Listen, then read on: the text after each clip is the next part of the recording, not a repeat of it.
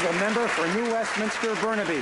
Now, that's not what they said during the campaign, Mr. Speaker. That's right. We know the environmental assessment process that was gutted by the Conservatives is in desperate need of a revamp. And in the meantime, we see these pipeline projects like Kinder Morgan moving forward under a weakened system. During the election, the new Liberal member for Burnaby North Seymour told the Burnaby Now, and I quote, "Kinder Morgan will have to go through a new revised process before it's approved." There you the go. question was very simple. Why did they tell British Columbians something different from what they're telling them today?